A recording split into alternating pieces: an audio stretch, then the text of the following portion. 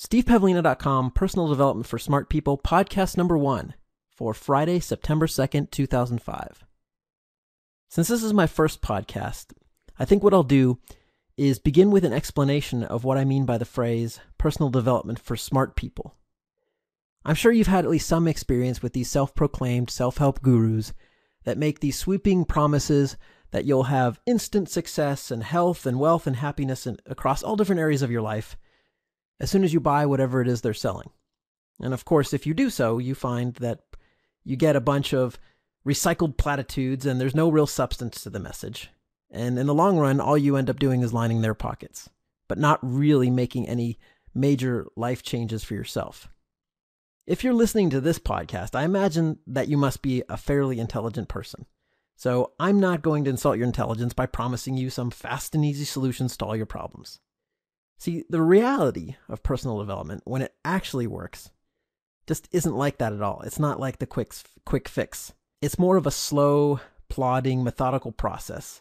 And it usually takes a tremendous amount of time and hard work. And at times, the process can even be painful.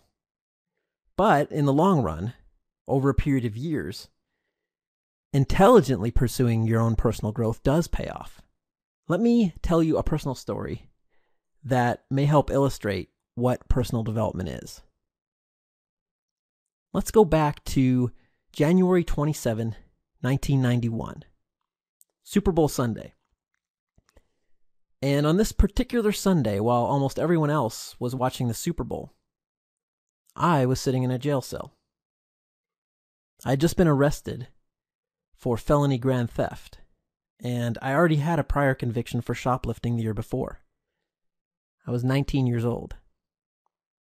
Now, if you've never been to jail, and hopefully you haven't, you should know that it's extremely boring. And since I had nothing else to do for the 3 days I was in jail at that time, I sat there and thought long and hard about my life. Which, as you can probably imagine from the fact that I was in jail, was a bit of a mess. And sometime during those 3 days, at some point, I had what to me was a very powerful realization. I realized, finally, that I was the one who put myself in that cell. That no one else had done it to me. Not the security guard who caught me, not the officer who arrested me, not society at large. I wasn't even a victim of my own bad habits. I did it to myself. And that sense of responsibility finally came crashing down on me. No one was coming to save me. If anything in my life was going to change, the impetus for that change was going to have to come from me.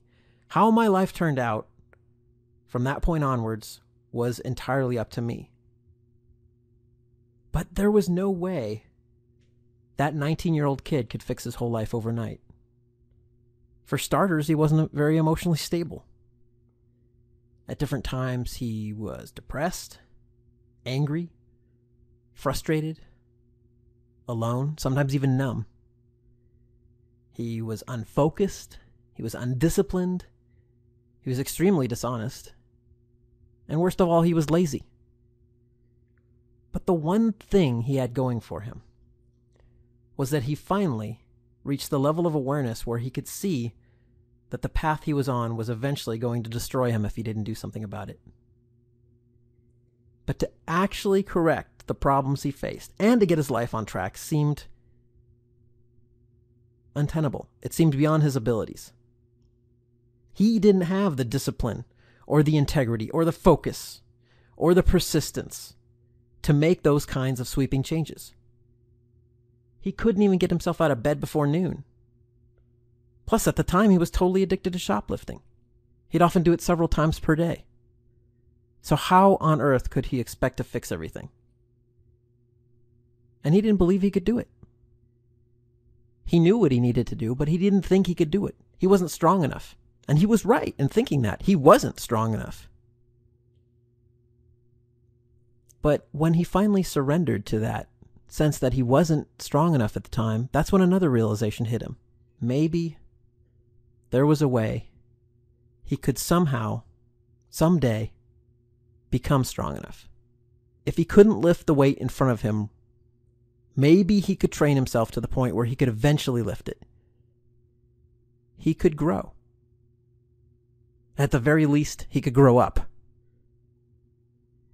And that gave him a sense of hope because he felt that working on himself was at least something he could control, even though his external reality seemed to be spiraling out of control. So in that moment, he decided to make personal growth his number one priority in life, which included figuring out exactly how he needed to grow. So what did he actually do? First, he cut off all ties to the circle of people that were reinforcing his old identity. He moved to another city, and he gradually made new friends. And what this did is it helped interrupt the patterns that led to his destructive behavior and that reinforced it. And he successfully kept himself out of jail from that point onwards. And that was a big accomplishment for him. Then he went to work on his knowledge and skills. He bought books and audio programs, and eventually he started attending seminars. He went to work on his emotions. He gradually overcame his negativity, his negative attitude, his sarcasm. And he started building a positive and enthusiastic attitude for himself, which was a huge shift for him. He went to work on his focus, and he started consciously setting goals and then working to achieve them. What a concept. He went to work on his self-discipline, which allowed him to learn to trust himself and then to take on bigger and bigger goals. He went to work on his own beliefs about reality, and he gradually formed a new sense of his own spirituality that was very empowering for him, one that was uniquely his own. He went to work on his character, on his integrity, and on a sense of honor, until he became a man who could take a long, hard look at himself in the mirror without wanting to turn away. He went to work on his time management skills, which allowed him to go to college and graduate with 2 degrees in 3 semesters by taking triple the normal course load.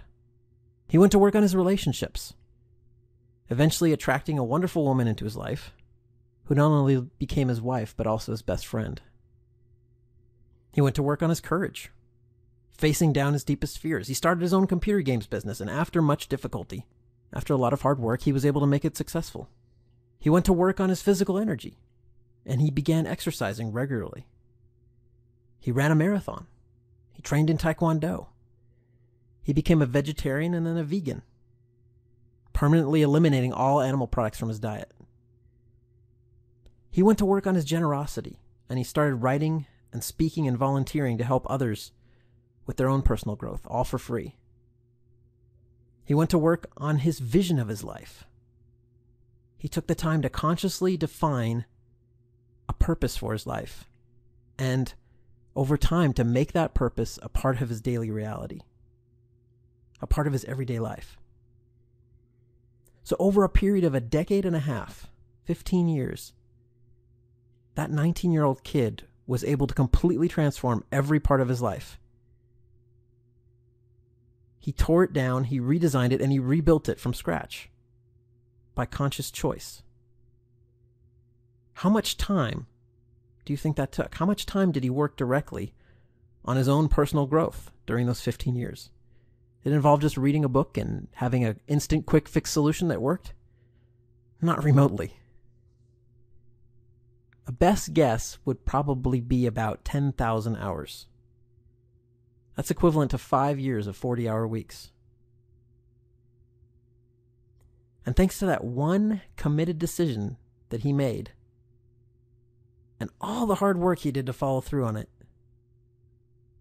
the person that I am today, that I am right now, owes him my very existence. I exist because of him.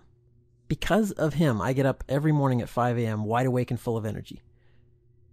Because of him, I feel confident and enthusiastic about my life. Because of him, I have the courage to go after my dreams without being sidetracked by fear. Because of him, I have a wonderful wife and kids.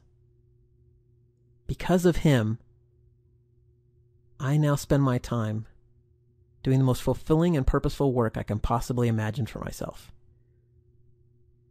Because of him, I'm in a position of being able to make a positive contribution to the world. Because of him, I can honestly say I'm truly happy. I'm truly happy because he made a decision and paid the price. I owe everything I am to that scared, lazy, dishonest, terribly confused young man, to that one intelligent decision that he made on January 27, 1991. The decision to grow. The decision to grow. And words cannot express the overwhelming gratitude I feel towards him every day for making that decision. Isn't that amazing that all of these positive results can be traced back to a single decision made by a 19-year-old kid sitting in a jail cell being charged with a felony? Can you imagine what that same kind of decision could do for you? Deciding to grow, to improve yourself, to become a better, stronger, a more capable person tomorrow than you are today. I'm not saying you need to drop everything in your life and center your entire life around the pursuit of personal growth. What I am suggesting is that you can commit to begin weaving a thread of personal growth into your everyday life, starting right now. And you know what?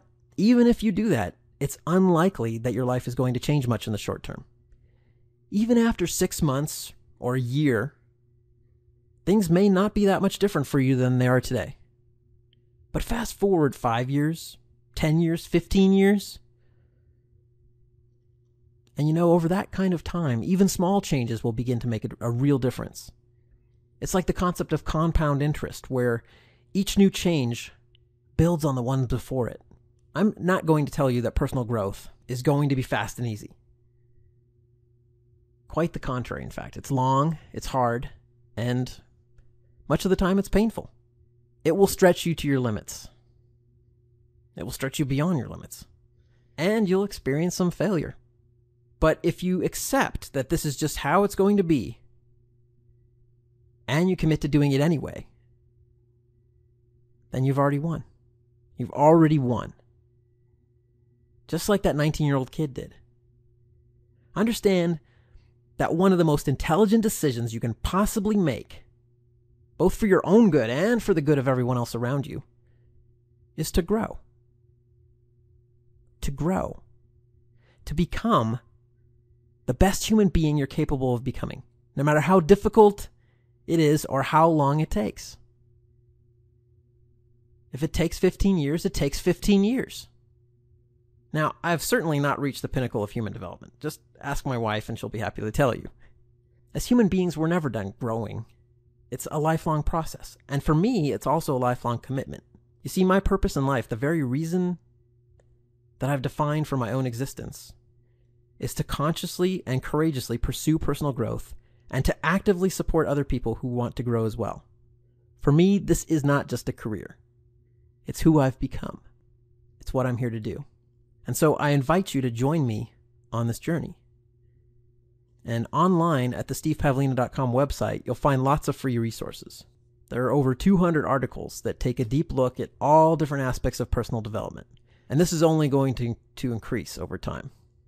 With the blog entry that accompanies this podcast, I'll add some links to help you get started so you hopefully won't be overwhelmed. Whatever figurative jail cell you find yourself in right now, realize that you're the one who put yourself there. You put yourself there. And ultimately, you're the one who's going to have to work yourself out of it. No one's coming to save you, including me. But I am here to help you if you want to take advantage of that. I know that no matter what your life looks like right now, within you is the potential for something much greater. But I also know that you aren't going to tap that potential with a fast and easy quick fix. It's going to take a lot of hard work and it's going to take a lot of time. But despite how hard it may be, it will be worth it. So if you only remember one idea from this podcast, then just remember this one word. Grow. Grow.